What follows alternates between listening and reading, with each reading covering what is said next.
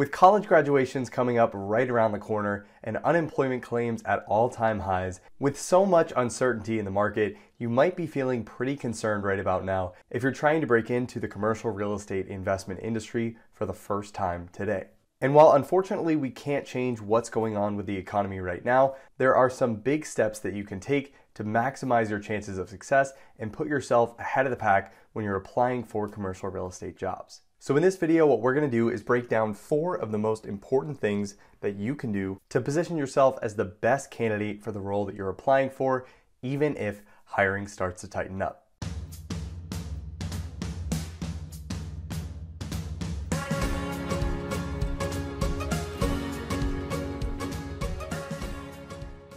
Hey, this is Justin from BreakIntoCRE.com, and if you're new here, on this channel we talk about real estate investing careers and real estate financial analysis. So if you're looking to break into the industry for the first time, or you're looking to advance your current real estate investing career, make sure to subscribe and hit the notification bell. Now, with everything going on in the economy right now and the direct effect that business closures have on commercial real estate investors, right now is a time of a lot of uncertainty for both commercial real estate investment and brokerage firms and those firms' employees. And with uncertainty of a portfolio's performance also comes potential uncertainty on what hiring needs could be in the immediate future, which could cause some sort of a pullback in hiring over the next few months. But if right now you're graduating from college or graduate school and you're looking to find a job in May or June, there are a few major things that you can do to make sure that you position yourself in the best possible way to land the jobs that you're looking for. So the number one thing on this list, and in my opinion by far the most important,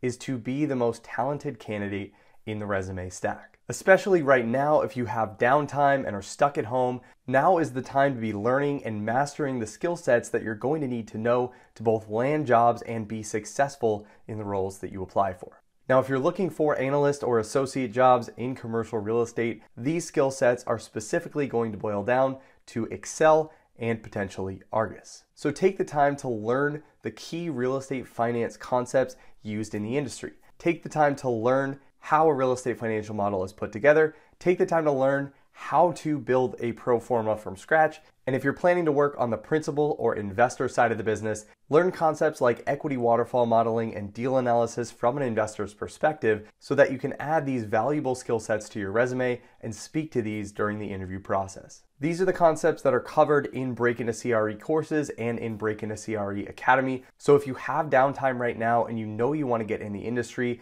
I'd highly recommend taking a look at one or more Break Into CRE courses or potentially enrolling in Break Into CRE Academy while you have the time to really focus on mastering the material. And believe me, your knowledge and skill set really matters when you're applying for jobs and especially when you're interviewing for jobs. Most hiring managers are seasoned industry professionals and they're going to be able to know based on your conversation how much you know about the industry, how much you know about real estate finance, and what you can do in Excel and Argus to help them achieve their goals at that analyst or associate level. If you've exaggerated your knowledge on your resume and you're trying to BS your way through an interview, hiring managers are definitely going to know that and be able to sniff that out. But if you really know your material inside and out, that is also going to show, and you're going to go into the interview process much more confidently, and that's going to show really well to that hiring manager as long as you come across with humility, and that will set you far above your competition, especially when you have multiple candidates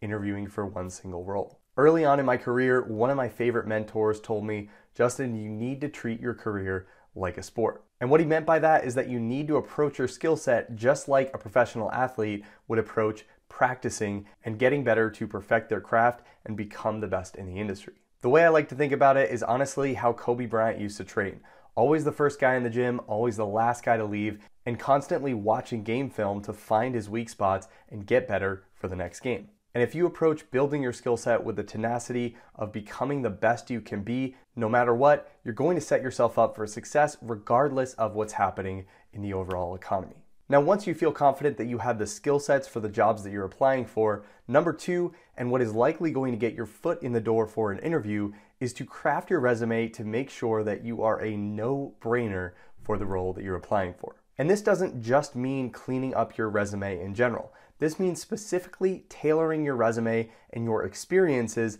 to tell the story about why you are the perfect fit for the role that you're applying for every job that you send in your resume and put in an application. So if over the next few months the supply of jobs is low and the amount of applicants is high, hiring managers are going to have a large pool of candidates to choose from. That means they're probably going to have to go really quickly over that first round of resumes to be able to filter and narrow down the people who might be the right fit for the role. And that means that from the start, you really need to come off as the missing puzzle piece that solves all of the problems that they're looking to solve by hiring someone in the first place. So to modify your resume to show that you are that missing puzzle piece, I'd recommend reading very closely through the job description, very closely through the responsibilities of the role, and very closely through the experience requirements for the role as well. From there, you can tailor your resume to become that perfect fit by highlighting your specific experiences and skill sets that directly align with the skill sets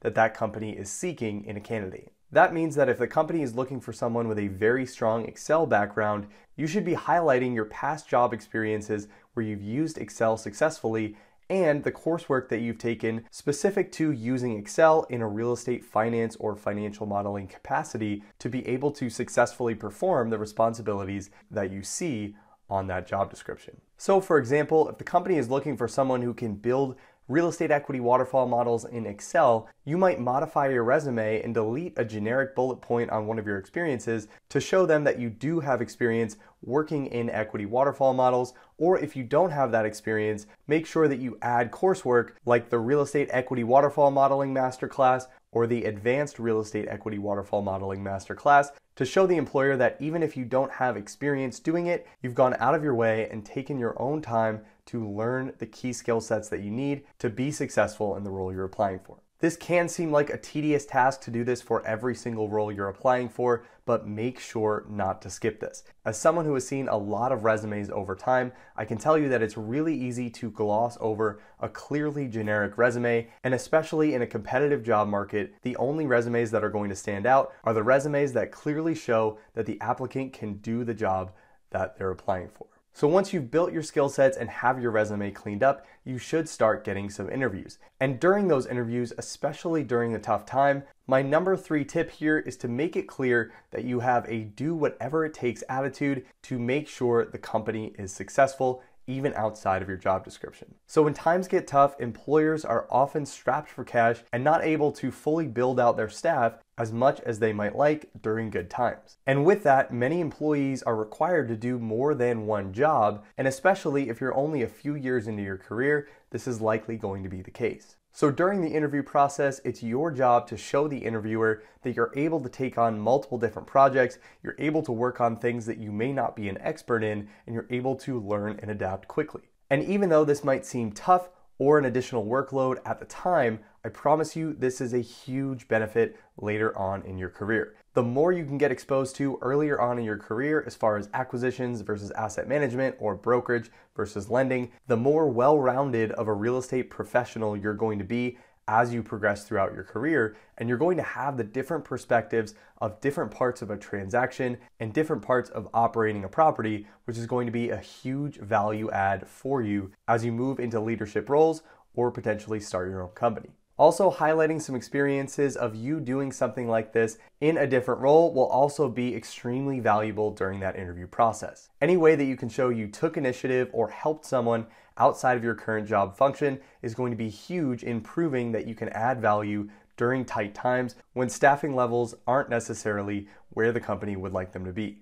Now finally, once you've done those first 3 things and you start getting offers, the number 4 thing I'd recommend here is to make sure that you're getting your foot in the door even if the job isn't perfect. Now this is mostly advice for people who are first breaking into the industry, but also applicable for people who are looking to make a major shift within the industry as well. This means that if you don't necessarily want to be in asset management long term, but an asset management analyst role comes up and you're able to take that opportunity, it may be better to get that experience versus potentially not having anything for 1, 2, or 3 months or more if hiring continues to be tight. In times like these, some experience is better than no experience, and especially if staffing is tight, you're likely going to have the opportunity to work in different parts of the business, even if your technical job role doesn't have you working on those things. As I mentioned before, having a well-rounded skill set and working in different parts of the business is going to help you a lot as you progress throughout your career, and is something that many real estate professionals don't have that have stayed in the same part of the business for their entire career